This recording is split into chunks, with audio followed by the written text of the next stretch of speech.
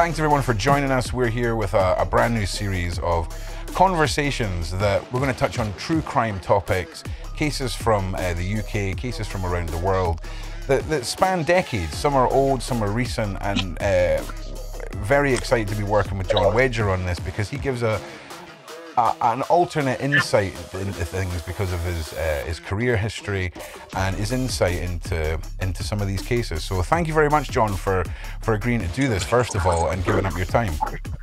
Yeah, no worries at all. It's an absolute pleasure. It's an honour for me to help, and I'm looking forward to it. Well, we appreciate that. And tonight we're going to jump into a case that maybe a lot of the American viewers and viewers from around the world might not be familiar with. And it's the case of Jill Dando and her murder and all the things that are tied in with this conspiracy and what really happened, because it's one of those cases that when it happened, it was massive and it just teetered off into the realms of forgottenness. And there's a lot of reasons why I think this case needs to be continue to be brought to light, and we're going to touch on a few of those tonight. But John, how do you feel about this case initially before we dive into the history? And this is very much a introductory video to the case for those who don't know the Dando case. So if you do know it, forgive us if this is a little bit boring to begin with, if it's all knowledge that you have. But John, how do you feel about the case before we get started? How do you think that case stands in the history of crime in the UK? Well, there's a huge question mark over the investigation of this case, and you get that quite a bit. There's been quite a few cases where, and again, we're concentrating on the Metropolitan Police, which was the force that I served with, as a uniform officer and mainly as a detective. And some of the officers that were on the Dando case, I knew on a lower level and a senior level. So, this occurred in 1999, if my memory serves me well. And Jill Dando was a TV presenter. And what it was, she actually presented a really popular crime, real-life crime series called Crime Watch, in which they would put up active crimes and ask the public for assistance. And she was a co-presenter in that for many, many years. And she was shot dead. I think she was shot in the head at close range on a doorstep in the Fulham area, which is quite an affluent residential middle-class area of central stroke southwest London. And it gained massive public interest because she was a well-liked individual. She was a very attractive woman, and she'd come across as a very humble, nice, sweet, easygoing sort of person. So the public liked her, and therefore, there was a lot of interest in her death. But within the last hour, it's been announced that the television presenter Jill Dando has died after being attacked outside her London home. Police say she was found in the street this lunchtime with serious head injuries and was taken to the Charing Cross Hospital. Ms. Dando, who presented the BBC Crime Watch programme, was 37 and had recently become engaged to be married later this year. We'll have full details on the ITV Evening News at 6:30. The detective who led the investigation into Jill Dando's murder has told the BBC her case will never be solved. In a documentary to mark 20 years since the news presenter was shot outside her home in Fulham, Hamish Campbell said he didn't think that any new suspects would be brought to court. Barry George was jailed for the murder but acquitted and released after a retrial. Sometimes I felt we were a day away from solving it, and other times I thought, no, we're a long way away. The senior officers, they were asking, what are the likelihoods of this case being resolved? Do I think somebody will come back to court? Probably not. No. Do you think that someone new might come to court? No. Things that bother me with this was that, they did arrest a guy. He's had two names again. So there's something wrong with this fella's mental health from the outset. He was called Barry Bulsara, aka Barry George, and he was, again, I'm not denigrating the guy. I don't know the guy, and I'm only going on the bits that I do know about it. But I have met him at one of the civil courts in central London at what they call a general registry many years ago. And the one thing that struck me is you can clearly see that he's educationally subnormal. And again, I'm not decrying the guy and I'm not denigrating him. I'm pretty certain it's a fact that he's not the sharpest tool in the box, as it were. And he got accused and of this murder, and he got charged. But later he was acquitted. But it's not the first time a high-profile murder that this has happened. But then there was this bigger picture around Jill Dando, because there was speculation that this could have been a contract killing by a Serbian military group called the Black Wolves or something like that. A Serbian warlord was named in the case. And then there was also question marks about her private life. She had quite a complicated private life. I think she now just touching on what you said there, John, how often do you see warlords pop up in cases in the UK? I mean, was that not quite a standout? Bizarre. Yeah, again, you wouldn't associate this woman with back then no one really, apart from a lot of the wars that were cropping up in that part of the world. Serbia, was quite a sort of unknown country, really. Yeah. So for an active Serbian paramilitary dissident group to do such an obvious murder on the streets of London, I never come across talking 1999, that the groups of sort of active ethnic criminals we had the Yardies were in their heyday. The Jamaican gangsters were really active throughout the 90s. They sort of died off a bit. Yeah. Polish were coming over. You were getting a lot of Polish coming out migrant workers, but then there was the criminality went with them. One or two Lithuanians were coming at that time, so you were sort of getting them from that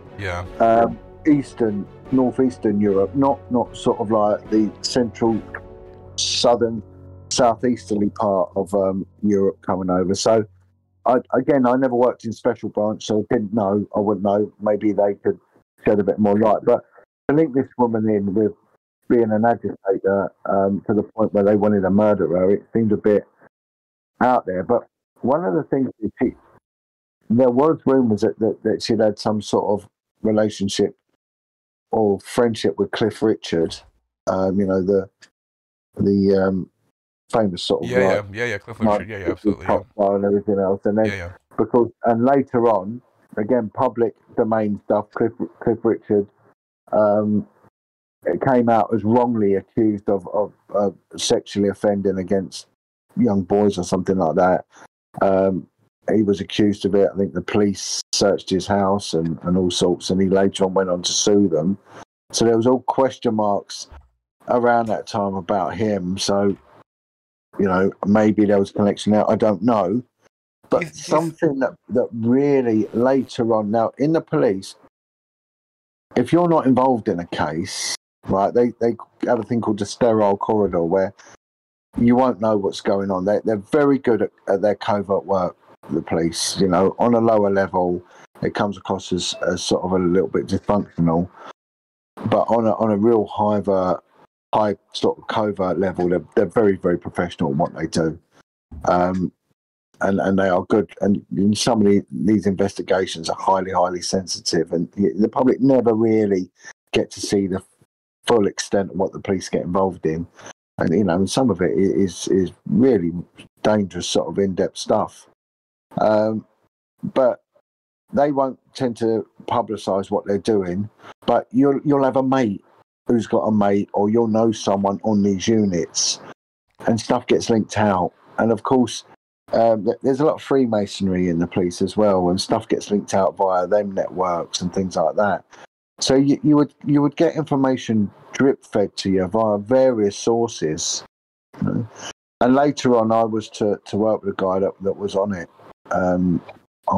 quite a senior level, and he told me, he said that when the 999 call went out to the LAS, which is the London Ambulance Service, that 23 ambulances, double-crewed ambulances, were dispatched to the crime scene. For Jill Dando's murder, 23 ambulances were dispatched? Yeah, that's what he told me. That's not normal, surely. No, it's not. Now, the problem you've got then is this. A crime scene has to be sterile in order for it to be of evidential worth, right? And how it gets explained is that a crime scene should be like a field of pure white snow, all right? And in the middle is your victim. Got you.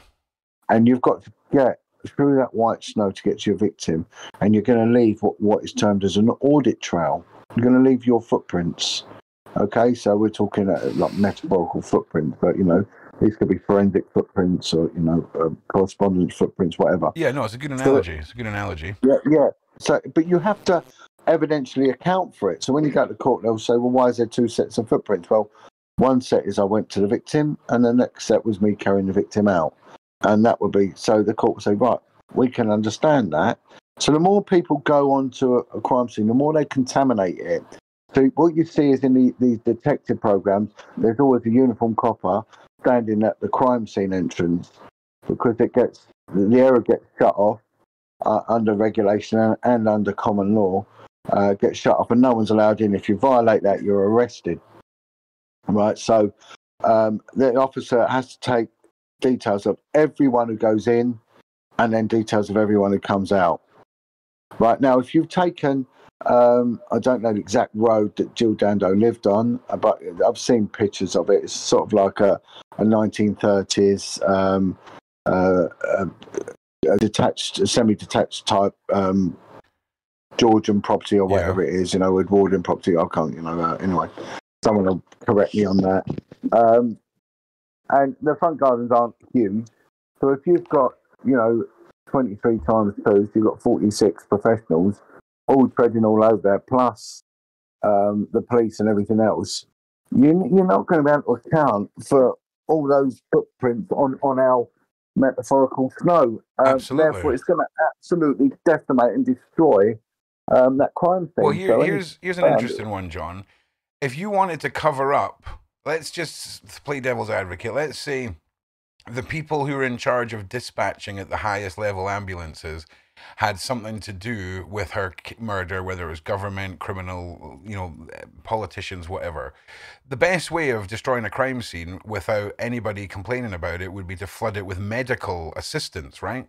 Because no one's going to criticize you for sending too many medics to a murder scene, right? Yeah, that's one way. And another thing, and we have seen this throughout travesties of injustice, when people with educational issues, not very intelligent people, have been stitched up.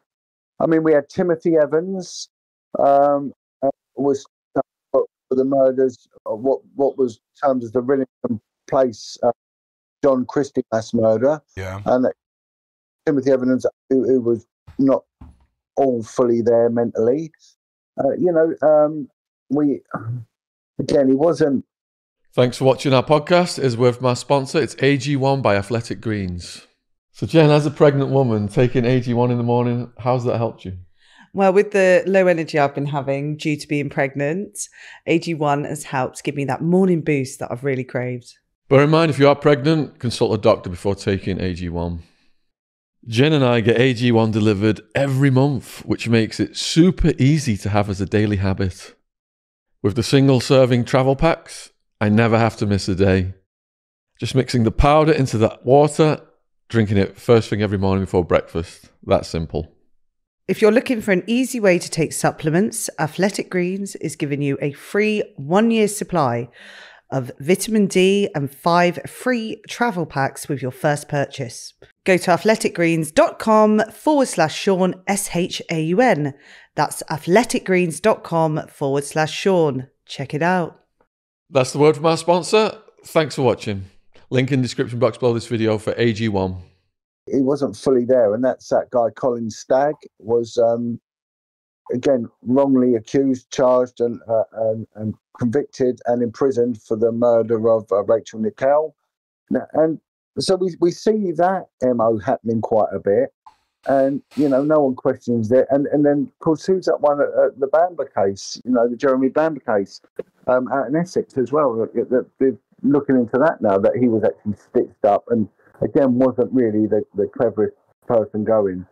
So to say that it doesn't happen, is a lie, because it does happen, and it's happened with quite a bit of frequency. Now, the other thing, if we go back to the crime scene, and a criminal group that I mentioned earlier, like the Yardies, right? So the Yardies were the Jamaican men of violence, as they're now termed, and they came over here with what was termed the crack wars. It started off in New York, and then they moved over here, and it was basically organised crime, and it was being funded by the street selling of crack cocaine, and it was enforced with extreme mortal violence. Now, what they didn't realise is that if you take this audit trail further back, Jamaica was actually in the grip of almost a civil war. There was Correct, a political war going on with the JLP, the Jamaican Liberal Party was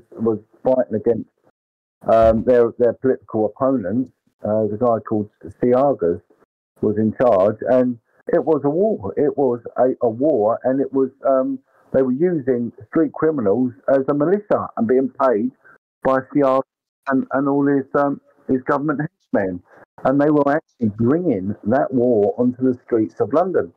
And so London, for the first time, really started experiencing drive-by shootings and things like that. Now, one of the MOs of the really serious switched-on yardie criminals was this: that whenever there was a shooting, and these tended to happen in the more sort of Black Afro-Caribbean venues of London, like Holston in northwest London and southwest London, you had Brixton, was that when if they stopped someone, that the crime scene would go up, the cordon would go up, the police would come down, and they were pretty apt at dealing with it by then.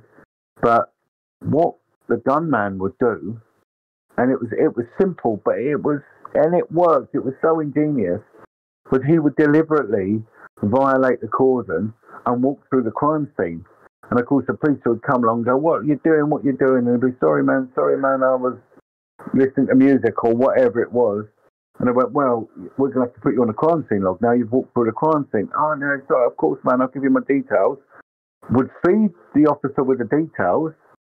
And then later, when there was a forensic sweep and the analysis came back, and the forensic footprint was there, and it linked back to the gunman, well, when he got nicked, he said, "Yeah, of course I was on the scene forensically, because the police had got my details because I accidentally walked through it," and it would be corroborated by the crime scene log, and people would go, "Oh, yeah, jury," and the jury would believe him. Yeah, damn. And so it was an age-old thing of putting yourself deliberately on that thing. Yeah, that's crazy. And do you think there's any possible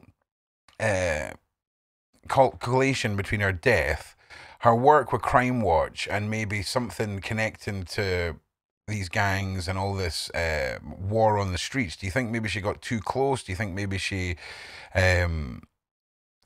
discovered something, was about to break something, and they just had to take her out? I mean, for me, the fact that they arrested somebody, charged them, and then he got acquitted, and it's just been left a mystery. What would be your analysis of, if you had to put a fiver on what you think really happened, what would you think?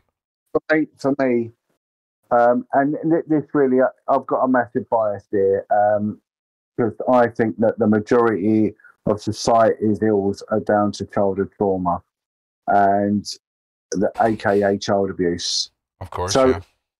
See what's happened with the BBC in the past, with Jimmy Savile and co, and the level of people that's been covered up. Anyone that holds information regarding that little mob, they're aggressively silenced. Maybe that she did have information regarding some Balkan terrorist group. Maybe I haven't really got much of an opinion on that. That could be a reality. I don't know. It's happened before. The guy that was killed on Blackfriars Bridge, Aldo. It comes to me in a minute. That was stabbed in the leg with an umbrella that had a little poison thing, and that was a contract killing from that sort of part of the world. Yep, I remember that one too. Yeah, and then we've got the Novacek stuff. Again, with the KGB operating, and I think there's been cases where Mossad have committed murders over here, political murders and things like that. So it has happened. I've always said that Peter controls global politics, and maybe this woman knew about Philia in high years, and that deemed her a very powerful risk. Yeah. Well, here's an interesting one. 1999 is when Dando was murdered, and in 1999 there was a conversation between Jimmy Savile and the presenter of Have I Got News for You. What do you do in the caravan? Anybody that can lay me hands on.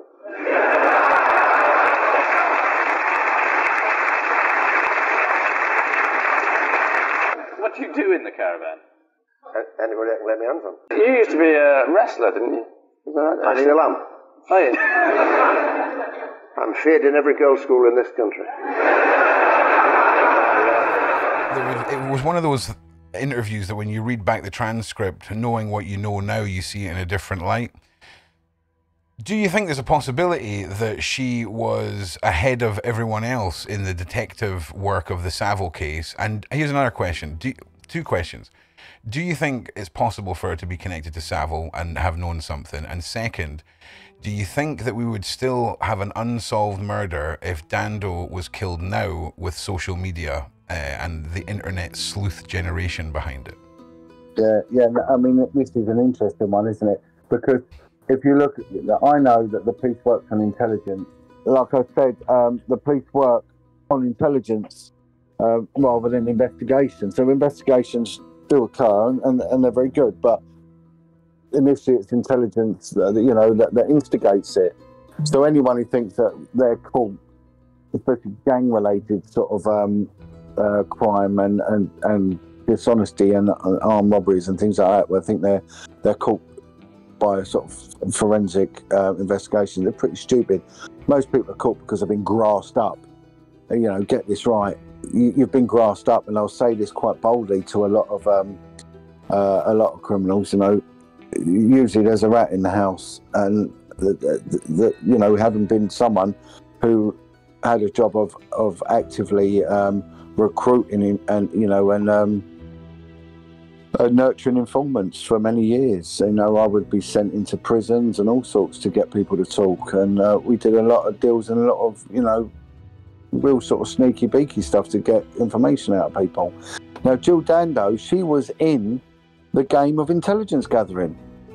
Crime Stoppers information, Crime Watch, people calling up. They'd be calling up for all sorts. Now, if we think that it just stops with what they publicise, that information, this is a girl who has got that lovely appeal to her. She comes across as a very clean person. Yeah. She doesn't come across as snobby, slutty, or anything like that. You could quite happily open your heart to her. Now, she's watching that, and she's really, the poster girl for the fight against crime, serious, organised, dirty crime. Just to pause you there for 1 second, John, just to sort of explain to anybody who is never seen or heard or part of the Crime Watch generation. This is when there was no Google, there was no internet. This was a TV show where literally people would phone in with tips on crime. There was, local crimes, national crimes, robberies, house break-ins. It was a vast array of criminal activity that they were trying to solve. And the nation was obsessed with this show. It was massive. And when you look back at something like that, it almost was the way that social media makes things travel so fast now.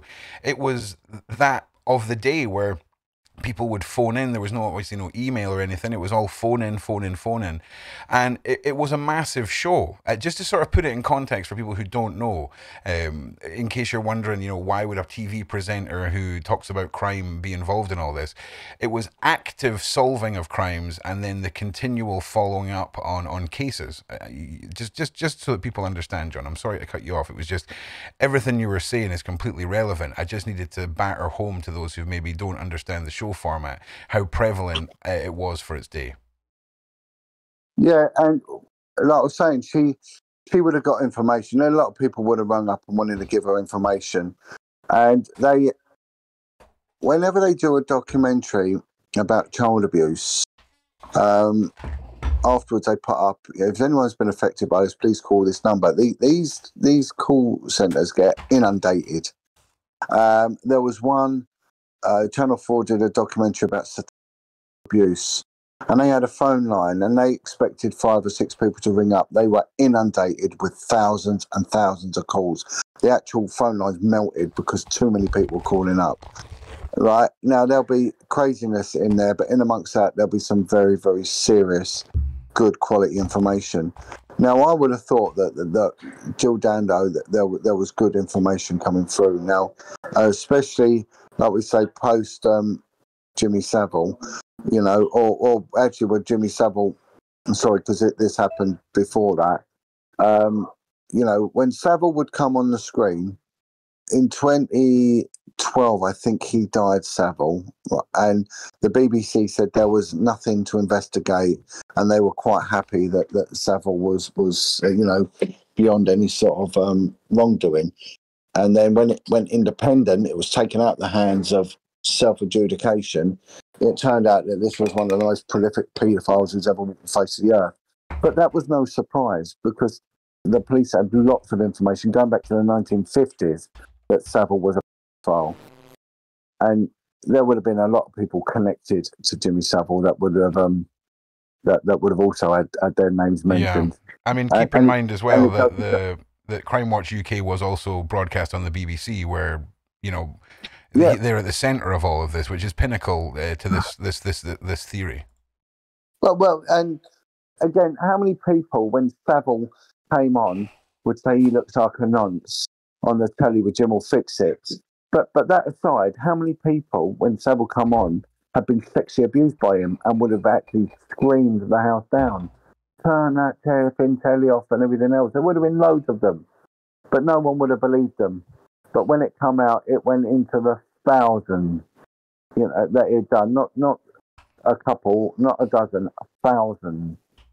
And we see this all the time. We see this with Lord Janner.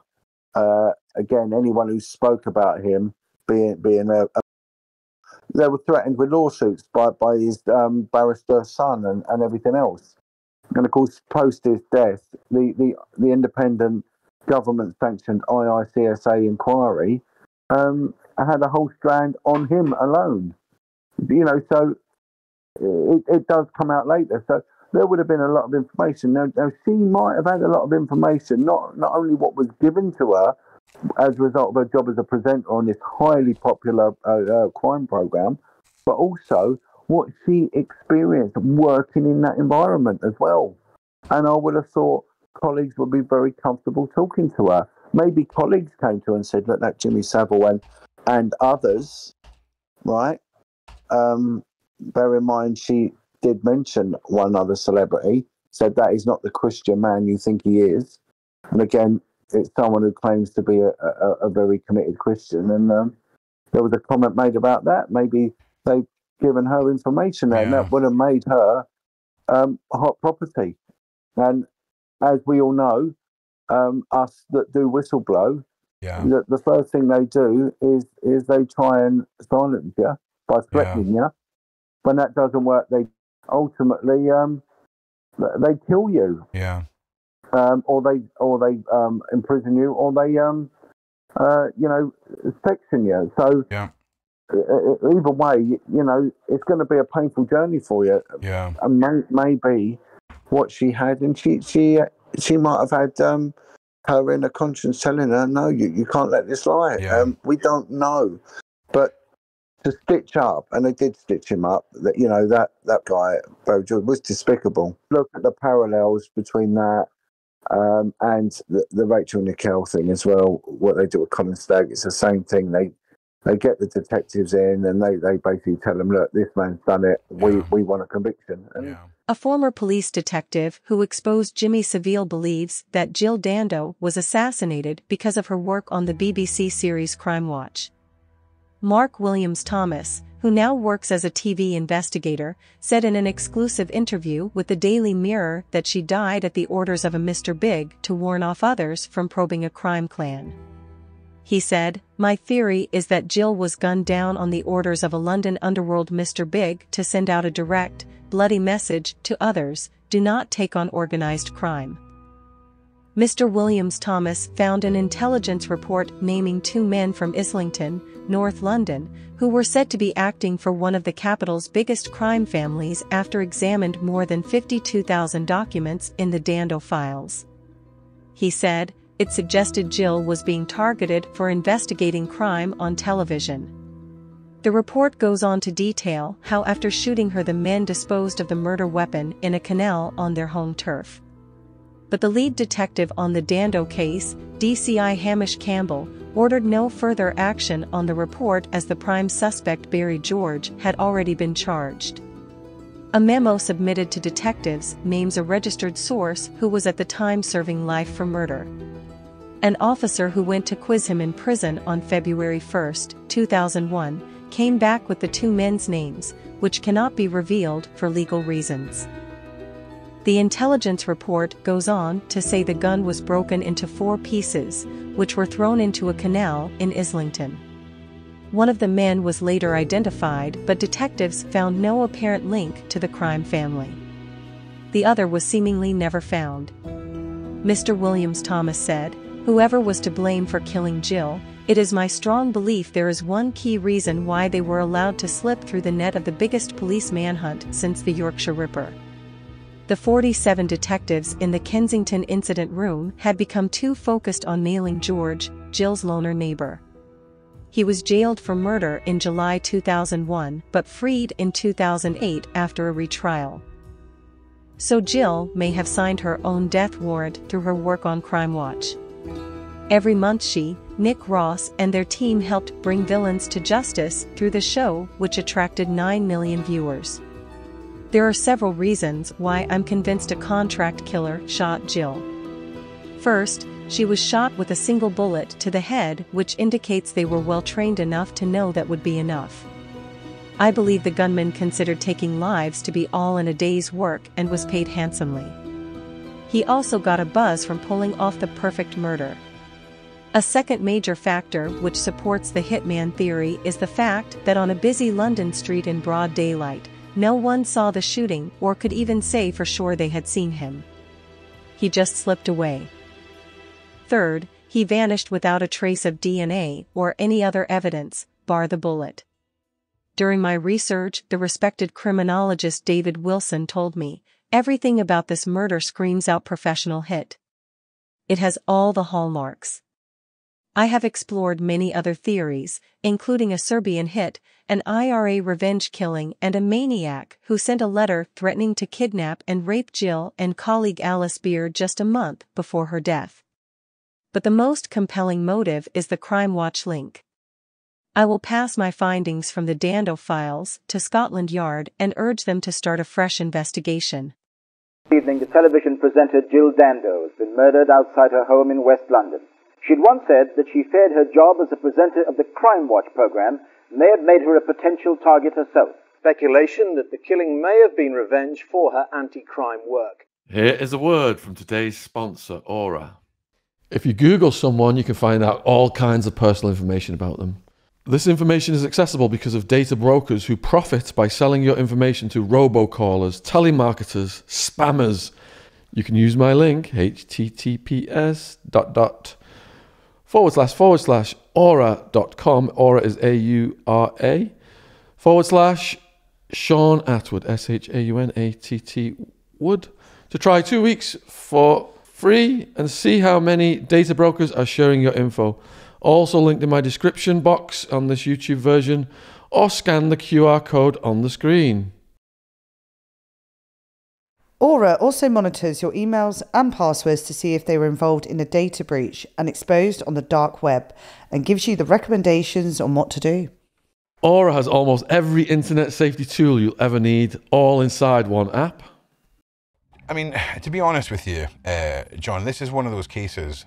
There's so many cases like this that have this, like, haunting era or haunting sort of element of conspiracy and cover-up. This case is one of those ones that, if you guys want to hear more theories on this, or you would like maybe a longer video where we dive into the Savile side of things a little bit more deeply, we can arrange to do that. So let us know in the comments. But there's been quite a few where they've had this. If you look at the disappearance of Susie Lamplugh in a very similar part of London, only a couple of miles away. I think she went missing from Chiswick or something like that. Yeah. And again, very strange affair that was, and a very bizarre investigation. Yeah. And no one was ever convicted of it, and I don't think she was ever found either. But the Rachel Nickel one is really, really interesting. Well, and this shows how the real arrogance of when the police get their targets. Just what they say is the mind's like a parachute. Yeah, it only works when it's open, and it's a very closed-minded approach. Yeah, and they arrested this guy Colin Stagg, and there was an entrapment case. It was an adjunct provocateur. And some, highly unlawful. Well, the thing is with this, because my point on this one is that it's the way these murder teams work and the pressure that is put on them, and how, for whatever reasons, whether they're fair or foul, that the wrong decision is made and they stick to it and they don't relent. Now. Rachel Nickel was actually murdered by a guy called Robert Napper. And Robert Napper had actually murdered a woman, I think called Samantha Blissett, in Plumstead in southeast London. And he'd actually, after murdering Samantha and her young daughter, horrific injuries, I think he sliced them both up. He actually went into a police station and, he told his mum, look, I've killed a girl and I've killed someone else. And he actually went into a police station and said, look, I think I've killed a woman somewhere. And they thought he was a nutcase and told him to F off. And the similarities between Samantha Blissett and Rachel Nickel and the murders, even how they look, were quite striking. And geographically, they weren't that far apart either. And bear in mind, this guy, he even proffered himself up as being the suspect, and he just wasn't believed. And then they went on this highly expensive, highly unlawful adjunct provocateur entrapment honey trap operation, in which they used a level 1 covert undercover UC woman to basically groom a confession or half a confession out of Colin Stagg, who didn't seem to be the full ticket either. And when they did a program, this is before Stagg actually ended up getting compensation, and Napper eventually was convicted of it. There was a program about the investigation, and they interviewed the senior investigating officer, DCI so-and-so, I can't even remember his name, and he made this totally bold yet arrogant statement that no matter what happens, we will never be looking for another suspect. Do you think basically saying it's Colin Stagg, and that's that. Well, it bloody well wasn't. Do you think that this is, again, where we talked about the tactic used for covering up crime scene evidence with the medical staff? Do you think by picking somebody who has got mental issues or appears to be mentally challenged in some way is another go-to tactic, especially when the DANDO case? I think what we got to do, I mean, we can overcomplicate things, and look, I'm not saying that conspiracies don't exist, because I got caught up in a major conspiracy, so they do exist, but some people see a conspiracy in everything, and it muddies the water. And sometimes the simplest explanation is a correct one. True. But when the government really go to work and they cover something up, as I well know, they will do their best to do a Rolls-Royce job. If anyone ever wants to watch a film which really sums up this sort of espionage and cover-up, watch a film called Michael Clayton with George Clooney in it. It is superb, and it's corporate, but it pretty much goes to show how a government will cover up whistleblowers and murder them and everything else. It's fantastic, and I think it's very much based on the truth. But we also have to look at laziness and ineptitude and arrogance and all these other sort of poisonous traits that go with elitism. And I think in respect to Rachel Nickel, that's basically what happened. I don't think there was an agenda really to stitch up Colin Stagg and contaminate a crime scene. And, I don't think there was any intelligence that linked to some sort of higher nefarious group. I think that was basically down to arrogance, laziness, ineptitude, ego, all put into a toxic mix, and that's what it's spewed out as. Whereas Rachel Nickel, my opinion is something very, very nefarious, organised, and dangerous at work. I think she stumbled across something. For me, I don't think it was to do with political espionage, and that I think it was to do with philia. That's my opinion. I might be wrong. I've got nothing more to base it on other than the environment she was in, the people she was around, and subsequently what came out for the filth that was, festering in the BBC, and especially in that celebrity world. So I think she had information, and on top of information, she had integrity, and that wasn't going to be negotiable, and therefore she had to go. And they shot her point blank range and stitched the guy up with it. That's my opinion. We've covered some ground here on the Jill Dando case. I think it's important that you all understand that these are theories that we're putting forward. This is an open discussion. We want to hear your views in the comments, whether you think that Dando was murdered because she knew too much, or if you have another theory, let us know. The reason that John was bringing up other cases during this is it really paints a picture of the reality of cover-ups and how far the government, massive corporations like the BBC, will go in order to keep their secrets. And with the prolificness of Savile and the time in the era, it isn't far-fetched for us to conclude that there is a high probability that these women, these individuals, knew way too much, and the price of keeping their silence was to end their life. And it's not out of the question, but we're not saying that's what happened. We're merely opening a discussion. So let us know. John, have you got a conclusion for us? Let us know your final thoughts on this. For me, it's not something I've spent a huge amount of time going over. All I can say with it is that I have spoken to a few people that I work with that did get involved with it. I know that she did have a complicated personal life, which could have caused a few issues. But the main question mark that really got me was, the crime scene just getting, adulterated very, very early on, when it should have been kept totally sterile. The huge amount of ambulances that were dispatched, the amount of people that seemed to lawfully trample over what should have been, a sterile area, and making it unworkable and unusable. I mean, that stinks to me. Why would that be done? And again, like I keep saying about, the suspect in this, Barry George, aka Borsara, and all that. This guy clearly isn't, and I've met him, he clearly isn't the full shilling. This isn't the first time we've seen miscarriages of justice and cover-ups. They do happen. Yeah.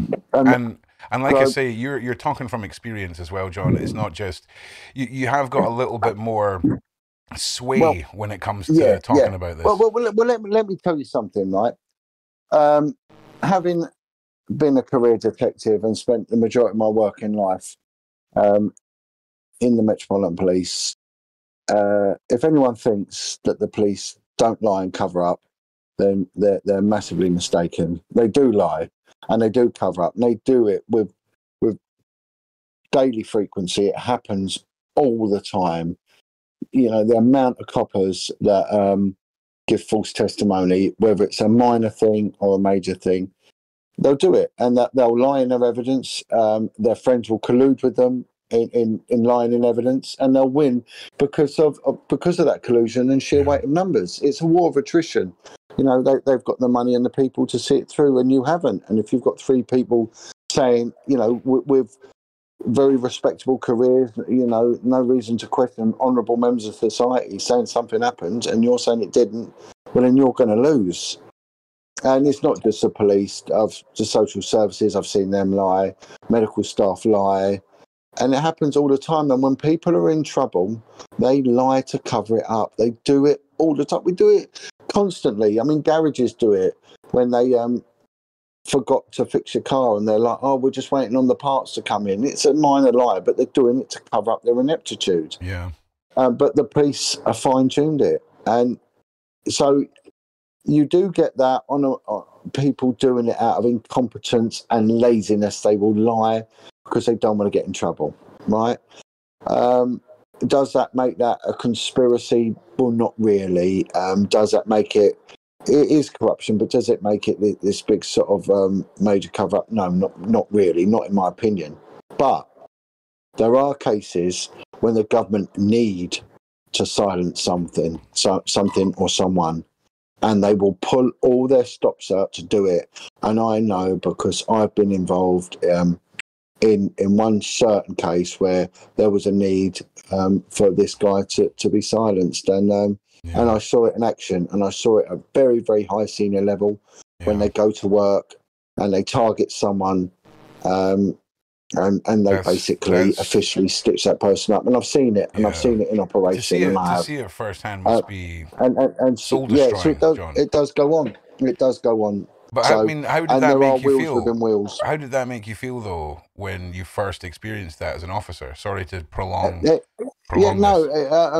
It's quite frightening because it's serious and it's sanctioned at such a high level, and it's so well orchestrated, and everyone's in on it. You know, there will come a time when I'll speak out about this. I understand what you're saying. And you know, the guy they did it to, he's quite a famous YouTuber now, and he actually went on the press and he thanked me for treating him with total respect, because I told him what's happening. I said, listen, they're out to get you, mate.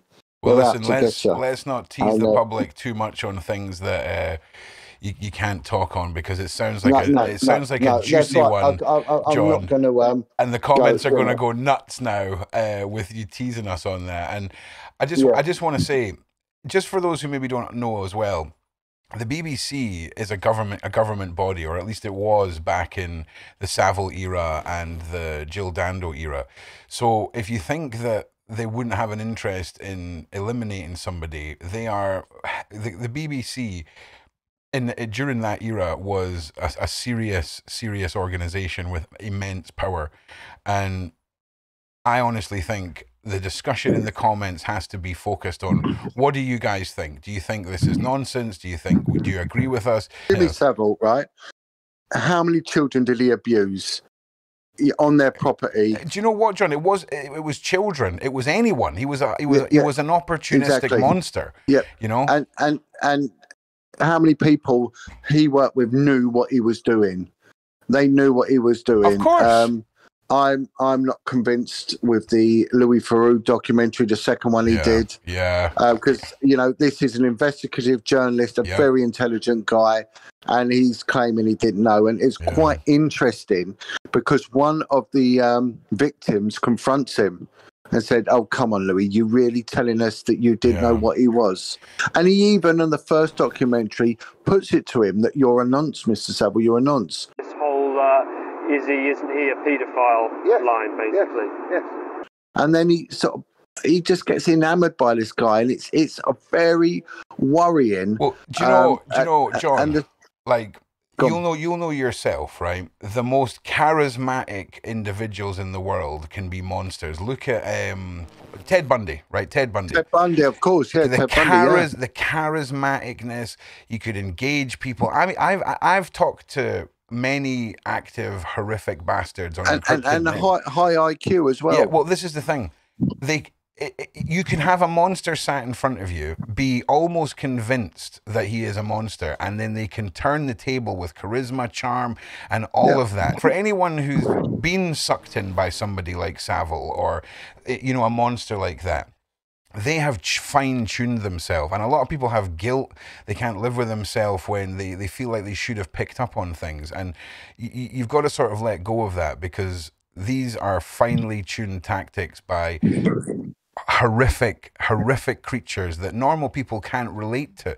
There's no way that you can understand fully what goes on in these people's heads, because they're not wired like you and me. Well, and they're not, and there is a specific way of dealing with highly intelligent files when it comes to interviewing. Even the questioning style, it's a very, very clever tactic, which I actually used to teach. And you keep your questions down to a minimum, and that you keep them very open indeed, without giving much away about yourself. Correct. Because people, when you ask a question, what you're actually doing is you are giving away something about you and your intention. And a clever person can read that questioning, and they can work out who you are, what you're about, and your insecurities by the questions that you ask. And you can see that when guys do it all the time when they're chatting up a woman. Oh, who are you with? You with your friends? No. Trying to work out. She's already sassy, trying to work out if I've got a boyfriend. Yeah. Well, it's the theory of every interaction's a negotiation. You know, it sounds... Yeah, of course it is. And a clever person can work that out and turn it round and manipulate that person. So of course, with sex offenders, you've got to be very, very clever how you deal with them. Sometimes it's beneficial to build that rapport and to have what they call reciprocity. I give you something, you give me something. And 9 times out of 10, it works very well. And that's you being a human, and you being just a salesman and being nice to get what you want.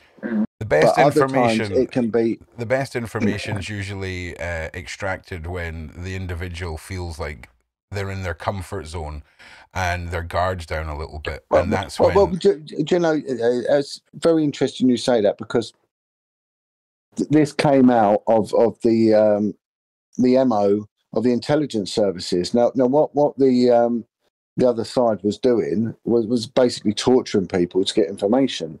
Now torture works to a degree, but then you get to a point where it makes no difference, you know. So when we would interview people from West Africa, for example, that naturally they will lie to us, because the police in West Africa are just going to beat them up. So whatever they tell them first, you're just going to get beat up anyway. So you might as well tell them a lie, and then after about the 5th or 6th beating, then you better tell them the truth. Yeah. Right. And then there comes a point where you've beaten someone so badly, when you get to the real extreme stuff, that it's pointless. When you kick someone's head in constantly over a period of days, their body shuts down and their mind shuts down. So what is the point? And of course it does, yeah. So, all right, John, listen, this has been absolutely fascinating. Some of the things you went into there, we've had to sort of cover up, because the things you were talking about and the tactics used were so detailed that it almost felt like we were trying to educate the public on how to avoid interrogation. So thank you so much for joining us. The Jill Dando case, open discussion down in the comments. And we'll see you again very soon, John, because hopefully this will be a little series that we can keep going. So thank you for joining us, mate, and all the best. Yeah, you know, it's been an absolute pleasure. And there's nothing new under the sun. And if it's, you know, if it's not Jill Dando, the McCanns or whatever, there'll be another case coming up, and it will be the same pattern. We will see. We are going to see this same pattern emerging And if you watch the Netflix documentaries on unsolved murders and whatnot, you see the same pattern emerging all the time. So, yeah, there's nothing new under the sun. And again, sometimes you're dealing with narcissists. Yeah. Tell us a little bit about your suicide awareness and all your work you're doing on that, John. Links will be in the description for all of that if anyone's affected or wants to support John on that. So let us know a little bit about that. Right, so it's hashtag PSAD, it's an acronym, Pants Swimming Against Depression. And having been someone who has suffered from depression, borderline alcoholism, chain smoking, all sorts of things, chemicals never caused my problem, and they weren't going to cure it either. And so what I did to really cure myself, I started doing cold water therapy. And for me, that was swimming in a lake. Yeah. I've decided to document it, vlog it. Yeah.